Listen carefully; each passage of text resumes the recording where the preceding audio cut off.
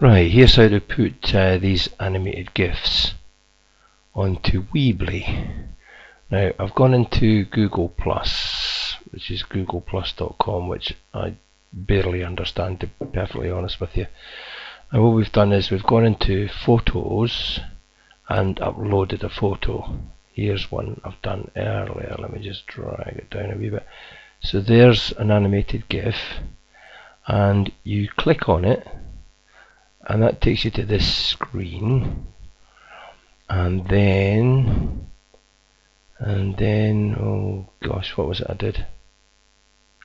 Right click and go down the bottom to where it says inspect element.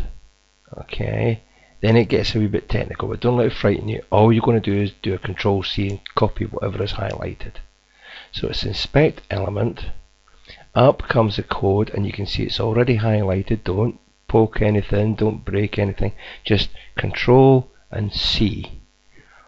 Right, and then we can get rid of that. So close that box just in case you tweak anything.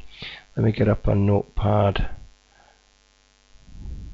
and then Control V to paste that in there, and that is what you put into Weebly. Okay, so I'll pause the video and get Weebly up. Okay, I've got Weebly up, so here's a test page that I keep, and what we want to do is get the embed codes. This is going to put in HTML, so click, drag, it pops in there, yada yada yada, does its stuff. Click on it. I need to click it until I see that banner that says edit the custom hypertext markup language HTML.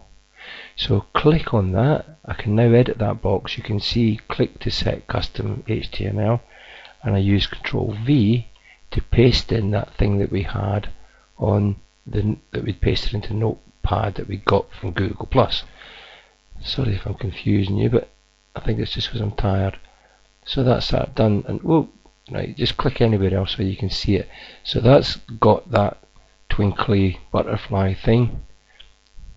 Sadly it's on a white background, so it doesn't look so great on my website, but that came from Google by right clicking inspect element, and just wait for it to appear and just do a Control C. You don't have to select anything, don't go selecting anything else in here, okay, otherwise it will all mess up.